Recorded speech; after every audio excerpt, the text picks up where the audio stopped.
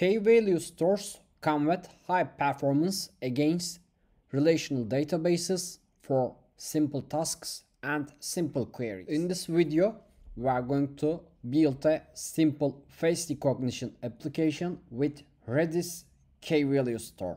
We will need Redis-server command to get Redis server up, and also Redis-CLI.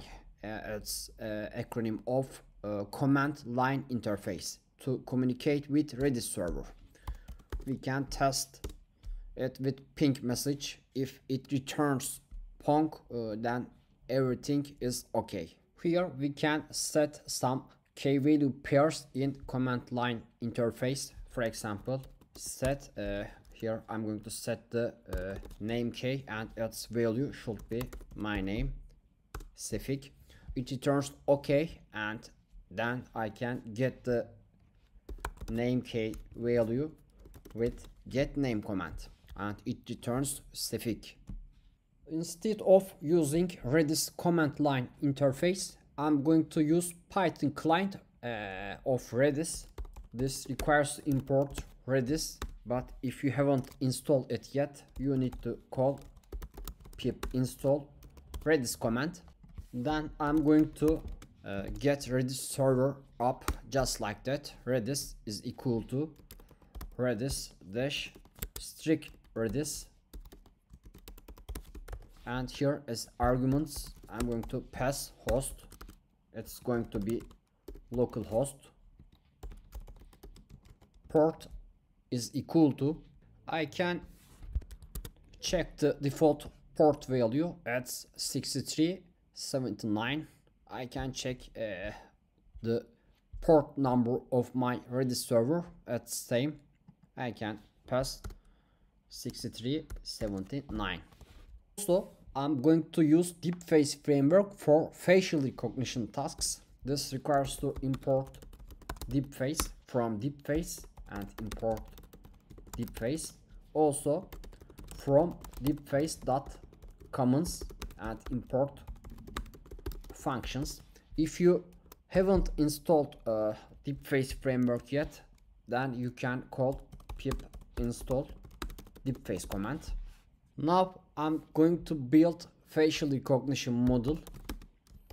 Model is going to be deepface.build model, and as a argument I'm going to pass the facial recognition model. That's going to be Google's FaceNet model. FaceNet model expects 160 times 160 shape inputs. That's why I'm going to set input shape variable to this expected size. Now I'm going to read the source image. Let's set its path. It's source.jpg in the same directory of my notebook. Then I'm going to read it just like that. Functions dot preprocess face, and as input I'm going to pass the exact path. Also I'm going to pass target size input. It's going to be my input shape. Let's see the content of source, but before that I'm going to wonder its shape. As expected, it's 160 times 160, and this 3 dimensions comes from RGB, red, green, blue.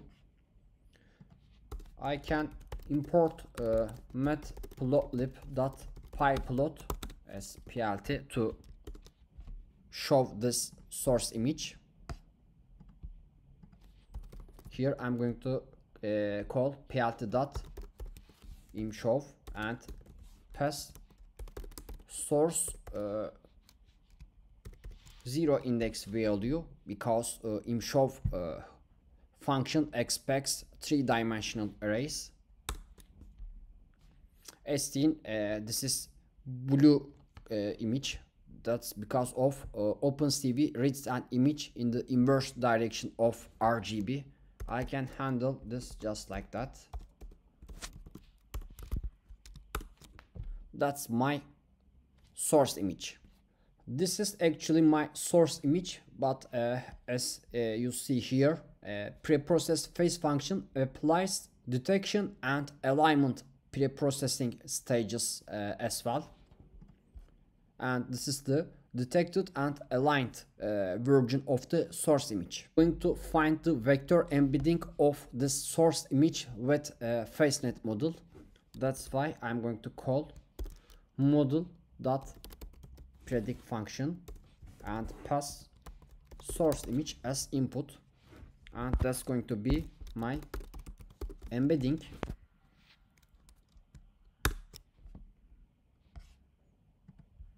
Here I can check the content of embedding.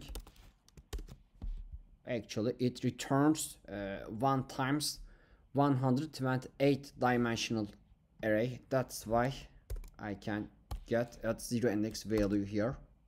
In this way I will get 128 dimensional vector here. Let's see the content of it. This is the content of my embedding array. I can actually convert it to Python list because it returns numpy array here. Now that's Python list and consists of 128 dimensional values. I'm going to store this embedding in Redis server. That's why here I'm going to call redis.rpush command, but the name of the library and this server is same. That's why I'm going to create the Redis client SR. Here I'm going to call redis.rpush and sk I'm going to set embedding of Angelina, and as value I'm going to pass the embedding. It returns 128 value. Let's check the stored embedding in Redis CLI. Here I'm going to call R range and my key is embedding of Angelina, and here I'm going to pass 0 and -1 as arguments, and as seen it returns 128 dimensional vector in Redis command line interface. It means that everything is okay. My source image is stored in Redis store successfully. Now it's time to check the target image.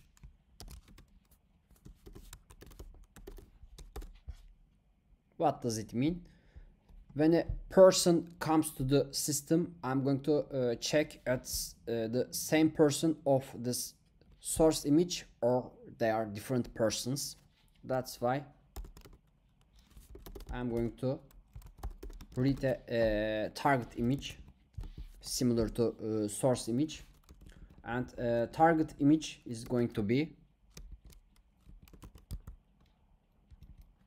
deepface / tests / dataset and image1.jpg.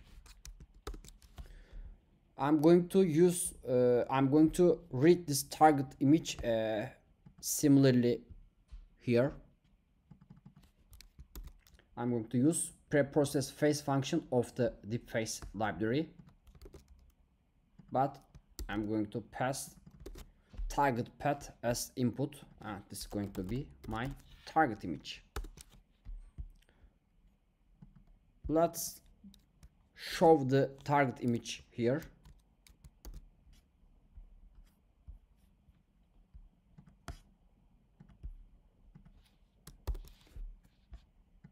Let's pass target as input here. This is my target image, and now I'm going to check this two person are same or different. Now I'm going to find the vector embedding of this target image, just like that.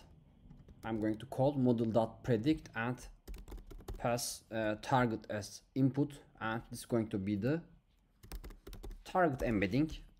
Let's check the target embedding here. That's actually I expect that it's 128 dimensional vector. Yes, that's correct. Now let's find the source embedding here. I'm going to get its embedding value from Redis server. Here I'm going to call redis.lrange, and here I'm going to pass embedding of Angelina, because here I don't know if this picture is Angelina or not, but I know that this is Angelina and it's already stored in Redis server. Here I'm also going to pass 0 and -1 arguments as inputs. Actually these are the start and end arguments, and this is the source embedding.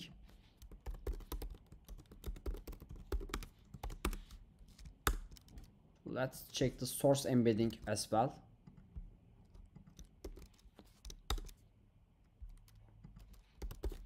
It's actually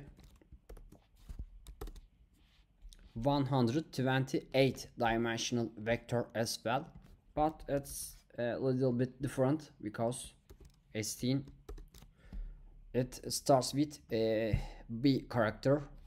This means that this binary, I can actually convert those binary values to float just like that. I first need to import numpy as mp, then source embedding is equal to numpy.array and pass source embedding as input, and here I'm going to pass as type and pass its type as float. Now let's check the content of source embedding. It's numpy array and it's actually shape is 128. Now I'm going to find the distance between target embedding and source embedding, and I can find the distance between two vectors if I'm going to import distance module of deepface. Here I'm going to call distance.find Euclidean distance function, and I'm going to pass source representation and test representation. Here I'm going to source embedding and target embedding as inputs. It returns 9.29. I actually need to check this value is less than or equal to 10, because that's the threshold value for Google FaceNet model and Euclidean distance metric pairs. This returns true. This means that this target image and this source image are same person. In other words, this target image is Angelina Jolie, because I stored the embedding of Angelina Jolie in Redis database. Let's check, let's test it for different case. Here I'm going to pass image3.jpg and run the following lines. The question is that this is Angelina Jolie, because I stored the embedding of Angelina Jolie in Redis server. Let's find its embedding. It's 128 dimensional array. Now let's get the embedding of Angelina Jolie from Redis server and transform it to float and check its shape, and finally find the distance between this target image and source image. This returns false because